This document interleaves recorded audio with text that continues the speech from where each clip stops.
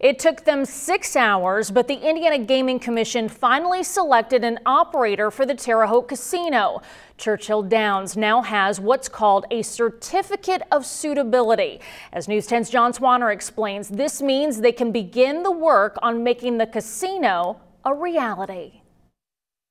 It was hugs and high fives in the Churchill Downs camp after the Indiana Gaming Commission approved the company's bid to operate a casino in Terre Haute. Really wanted us to win. I really wanted our team to win. They've invested so much in this project. This will be the company's first gaming facility in Indiana. The CEO said they jumped at the chance to come to Terre Haute, calling it the perfect opportunity for them to jump into the Hoosier gaming scene. We're in Ohio, we're in Illinois, we're in Kentucky, we're in a lot of surrounding states. Meanwhile, a pair of local leaders told us they're happy to see this big name in the gaming industry coming to the community. It fits right into our community plan from a tourism perspective. It brings revenue to the community that we're going to be able to spend. They came with the best presentation. They spoke to a lot of people around the community, how they would include them, vendors and things like that, into their proposal. Because the Lucy Luck appeal is still pending, the commission is unable to award the gaming license outright to Churchill Downs.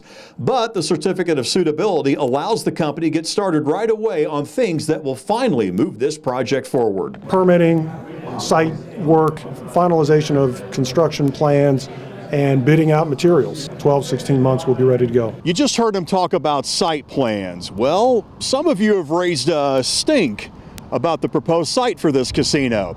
We'll tell you why, plus we'll tell you if Churchill Downs would ever consider moving this casino elsewhere in Terre Haute and Vigo County. That's coming up on News 10 at 6. In Terre Haute, I'm News 10's John Swanner. Back to you.